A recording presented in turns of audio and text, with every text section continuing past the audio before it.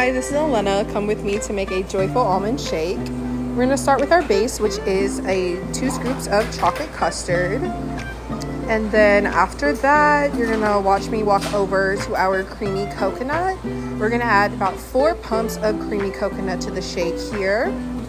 And then afterwards, you're going to see me walk over to our coconut flakes. This is going to get 2 scoops of coconut flakes and then 2 scoops of our almonds.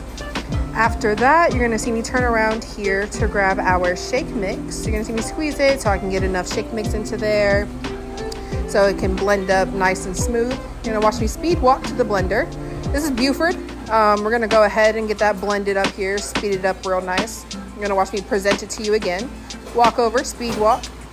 You're gonna grab the whipped cream, put a little good dollop on top of that. Then you're gonna watch me struggle to open an Almond Joy. That's okay. And then you put an Almond Joy on top.